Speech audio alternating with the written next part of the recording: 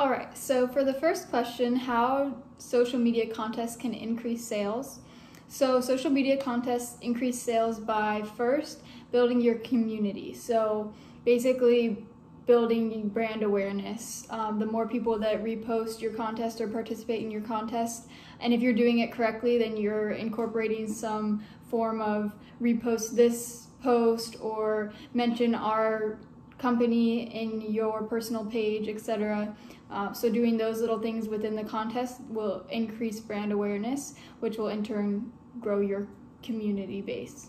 And then engagement. So if you are doing it correctly, again, you should be incentivizing people to follow your page. So give them some sort of incentive to follow your page, like this post, comment on 2 other posts, something along those lines, but you should definitely be including you must be following us in order to be eligible for this contest.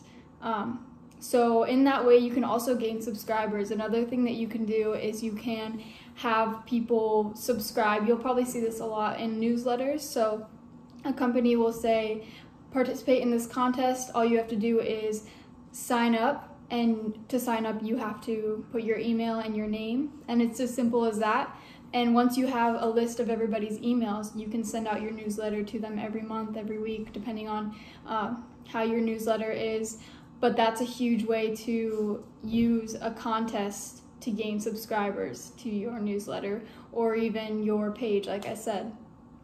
And then definitely use your own product as the prize. If you give away like a free iPad and your company is clothing, then what does that really do for you? If you give the prize being the actual product that you sell, you're gaining a potential customer from, so the winner gets that free product of yours.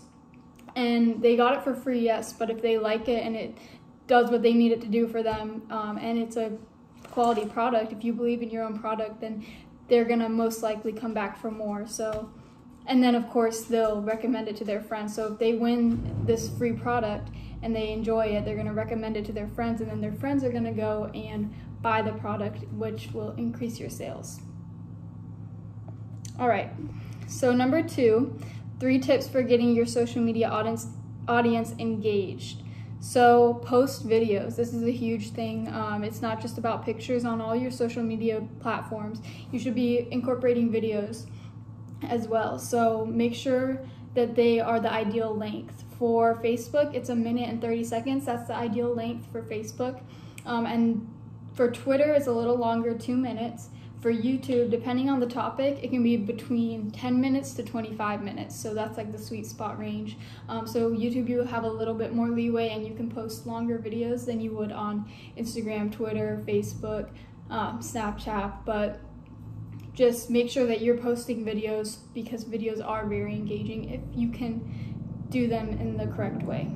And then the second would be share user-generated content. So if your users and your customers are posting your company name and they're posting content with your name in it, then you should be posting that content on your own page. You should be giving them a little shout out. I'm gonna go back to the clothing company example. So if you have a clothing company and you have people dressing up in your clothes and posting a picture and tagging your company, you should definitely be shouting them out on your page, like, hey, this woman looks beautiful in our clothing, shout out to her, you know, something along those lines. So what that does is that builds your community. It strengthens your community, because the people that are posting your content on their own pages, that's personal. So they're probably your most loyal customers, your most loyal fans in a sense. So if you're shouting them out, that's just going to build even more rapport between those people and you and your company. And then it also encourages other people to do the same. So everybody wants a shout out. Everybody likes to have that free advertising of their personal page or whatnot. So just by shouting out people, you're also encouraging other people that might not have thought to post themselves on their page with you tagged to do so, and then potentially be showcased on your page. And then the third one is Pinterest and Instagram. So it says, please discuss the characteristics of Pinterest and Instagram. So Pinterest and Instagram are similar, but then they also do have some very clear differences. So they're both considered more artistic platforms because they're both very, their backbone of these posts are pictures, occasionally videos, but mostly pictures.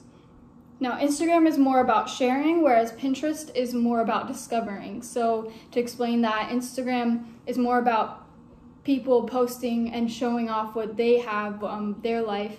And then Pinterest, people usually tend to use Pinterest to discover ideas, DIYs, party planning ideas. Basically, it's more of like a creative discovery page.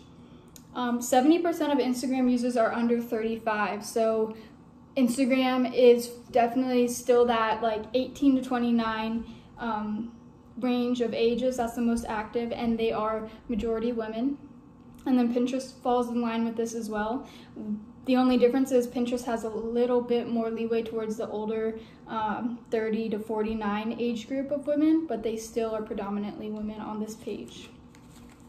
And then number 4 is discuss 3 content strategies for mobile phones to increase traffic flow to stores.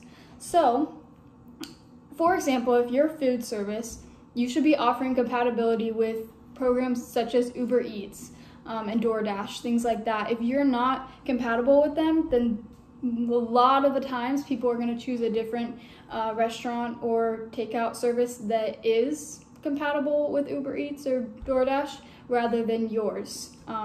That's just a technical thing, so it's just being available for different forms of service. And then branded mobile app consumers spend 90% of their time on apps versus webs. So you should be creating your own brand app. So if you don't have an app already for your company, then you should create one that's specific to your company. People are spending more time on their own individual apps that they have downloaded on their phone rather than on the internet. So website is not going to cut it. You need to have an app that maybe offers certain discounts and certain promotions, whatever it takes to get people to download your app and get on there. Another great thing that you can do is use QR codes. So QR codes can be added to business cards, print advertising, brochures, flyers, receipts. So every receipt that somebody receives from buying a product, there's a QR code on there which maybe has a promotion for another purchase that they might make. So that'll bring them back into the store. And then like event tickets. So if it's a company that's offering certain events, then have a QR code on the ticket that will give them more information on details about parking, things such as that. Just get them involved and get them onto your website or onto wherever your app, whatever it is that you want them to do online. QR codes are a great way to get from paper to a mobile device. And then number 5, why social media is valuable for today's youth. So this is always a very controversial topic, but I strongly believe that it increases collaborative learning. So the youth nowadays is so much more open-minded than the generations before them, and it's mainly due to social media. So kids are exposed to a lot more different perspectives and worldviews, which allows them to grow into their own views and their own thoughts rather than just what they grew up around, what their family believes in. So that's something that's changing with the youth, and I think it's a really positive thing. And then digital media technical skills. So our youth is already, my little sister's already smarter with technology than I even am, and I considered myself pretty decent compared to the people before me. So it's just going to go on and on. The youth is always going to be more tech savvy, and this is a plus. This is a skill that they can bring into future jobs. It's a technical skill. So digital media, communications, these are all things that kids need to know in order to be successful in the business world. So it's a huge skill to have. And if they can't talk to people around them, having social media allows them to maybe reach out to somebody that they can talk to, or they do feel comfortable talking to about certain things that they're going through, and that's a mental health plus for this. And then it gets them involved in causes that interest them. So there's so many causes in this world, and there's so many different subjects and campaigns that are going on, and kids can get involved in these and make a real world difference just by spreading the word on social media, spreading awareness. You see this a lot on Twitter, people spreading awareness to certain problems that the world is going through, and it's amazing. I mean, this is stuff that we probably would not see if it was just face-to-face contact all the time. This is something that something can be going on across the world, and our youth knows about it, and they're pushing for whatever cause it is that they feel personally touches them. So that's their way of making a real world impact at even a young age. It just gets their mind thinking in that certain way of making a difference, and it's a positive change.